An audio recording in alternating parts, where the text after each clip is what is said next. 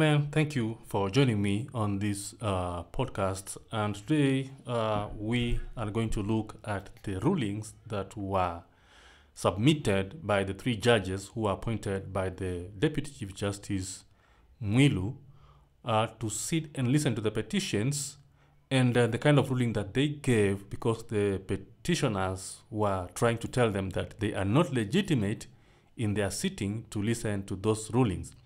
So, first of all, we're going to be starting by the Justice Eric Ogola's statement, where he was defending their legitimacy to sit and listen to those petitions.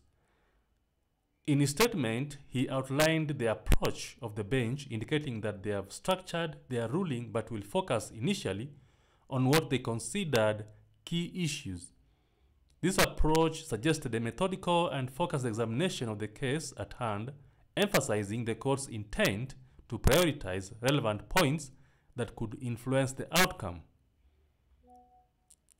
Justice Anthony Mrima's comments reinforced the legitimacy of the bench formation by noting that no objections were raised by the Chief Justice.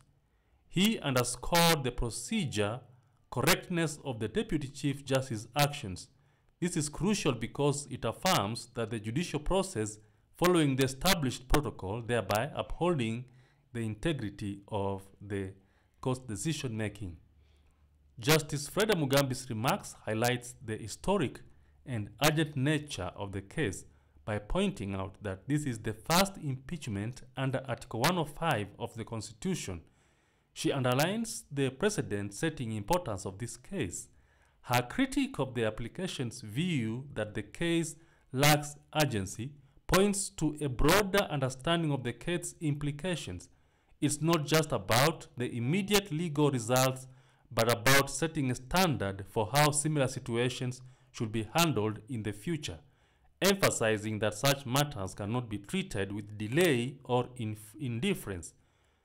Together, these statements from the judges illustrate a judiciary keen on maintaining order, procedure, and the timely delivery of justice, particularly in the matter of constitutional significance.